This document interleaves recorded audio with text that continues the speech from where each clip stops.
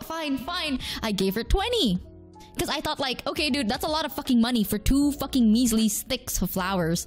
So I opened my purse. I took out 20. And Mista was like, don't. And I was like, I just want her to go away. And like, Mista saw that I was panicking. And finally, he lets me. So I gave her 20. And she's like, two flowers. 40. And at that point, I couldn't do anything about it. Because I genuinely don't have 40.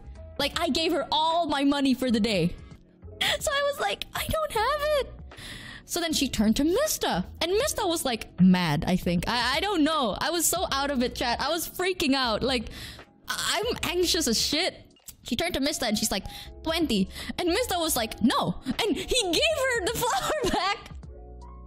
He's like, take it back. You know? And then she was like, no. You take. 20. For food. 20. And Mista's like, no, you can take it back. I don't want this. Why did you not do this earlier?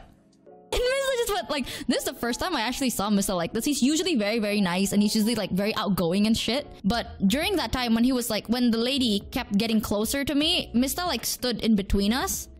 And Mista was like, no, you can take the flowers back. You can take it back. Here, take it. Give me my money. Give me my money back. He just went off, dude. I've never seen it. I've never seen that side.